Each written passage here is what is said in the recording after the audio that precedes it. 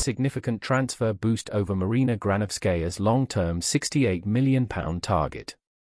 With Spanish club Sevilla currently facing financial issues, star player Jules Kounde could be available for a fee that is well below the release clause Chelsea failed to meet last summer.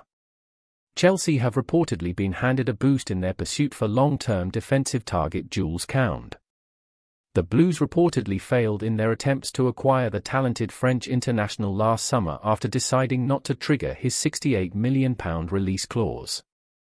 But reports in Spain have now suggested that the side from West London could now land Kounde for a desirable price.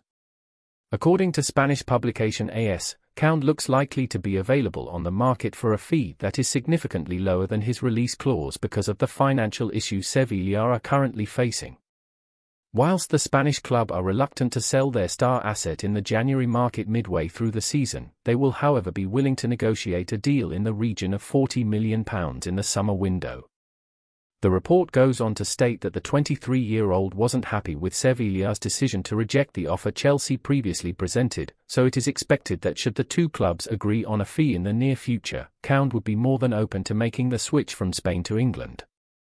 Chelsea's current situation with regards to their defensive options is a significant worry.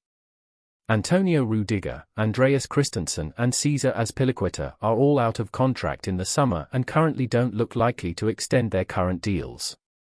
Given that the club knew they would be short at the back come the end of the 2021-22 season, questions have to be asked as to why they allowed Marc Guehi to sign for Crystal Palace and likewise Fikayo Tomori to AC Milan, who have both delivered excellent performances for their new clubs.